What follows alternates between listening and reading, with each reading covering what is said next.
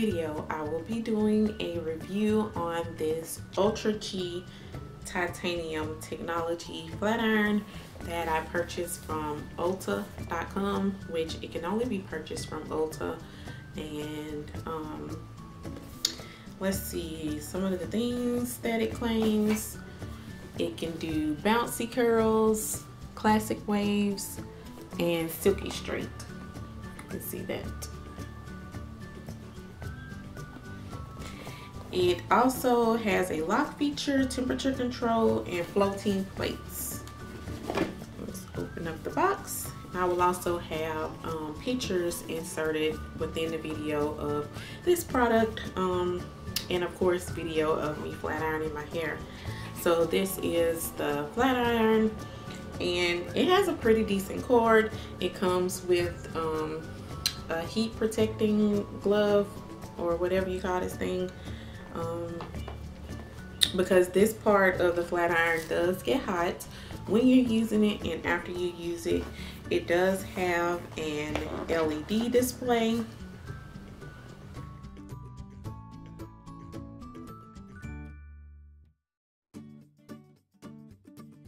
You can check the description box for more information about this flat iron, all of the features that it has.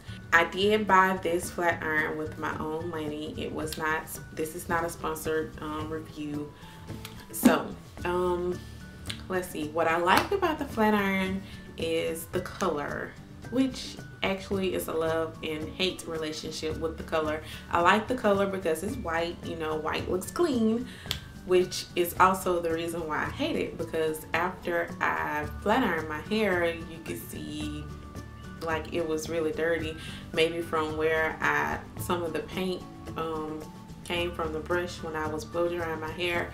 That ended up getting on the flat iron, and I could not really get it out. So I'm just thinking that within time, I don't think it would be easy to clean, because I could barely clean it then.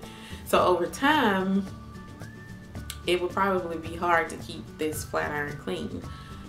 It also has a digital display, which I love the digital display. It was pretty easy to handle. It has a switch dial that you can turn when you want to change the temperature. There's no in between, so it's only the set temperatures that it has on the dial. So it doesn't go by single digits. I can't say that this flat iron was a one pass type of thing. If while you're looking at me flat iron my hair with this flat iron, you can tell that I do go over most of my hair with more than one pass. And this is the result of me flat ironing my hair. As you can see, it's still kind of puffy. It's not as straight as I would have liked it to be. Maybe I could have turned the heat up on the while I was flat ironing my hair, but I don't like to use too much heat on my hair, so I can't say that I agree that it's a one pass type of thing.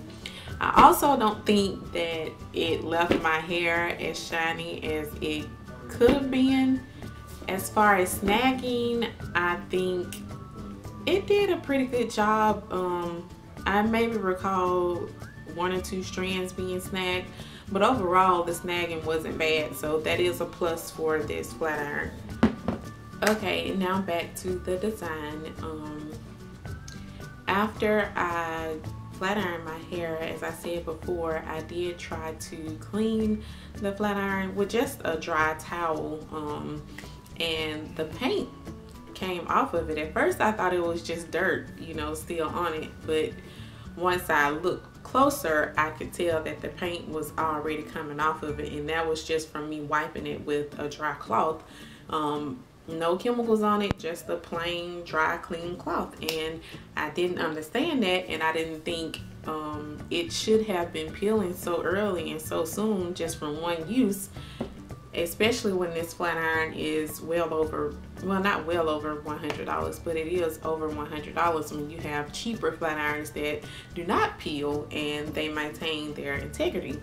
So I really didn't like that, and that was the real deal breaker for me, because if I'm gonna spend $100 on a flat iron, I expect it to last, and I expect it to still look good, later on when I'm still trying to use the flat iron.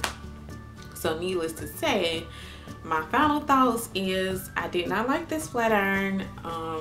Maybe I'm just not a cheap person, because I have used a cheap flat iron before in the past and I did not like the way that my hair felt when I flat ironed it. I've used cheaper flat irons that I bought from CVS or Walgreens or Walmart, and they left my hair shiny, they left my hair flowy, and they just did a better job than this flat iron. So I can't see myself spending so much money on it.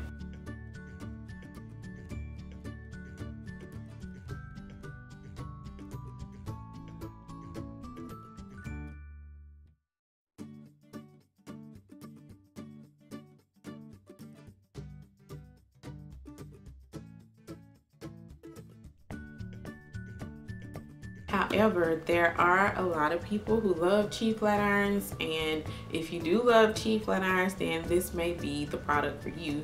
But as for me, I think I'm gonna pass and continue my search for a flat iron that will actually leave my hair shiny and would be, you know, be worth $100.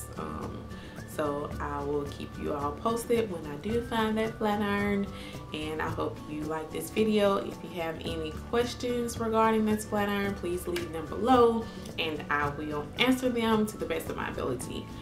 And I will see you guys next time.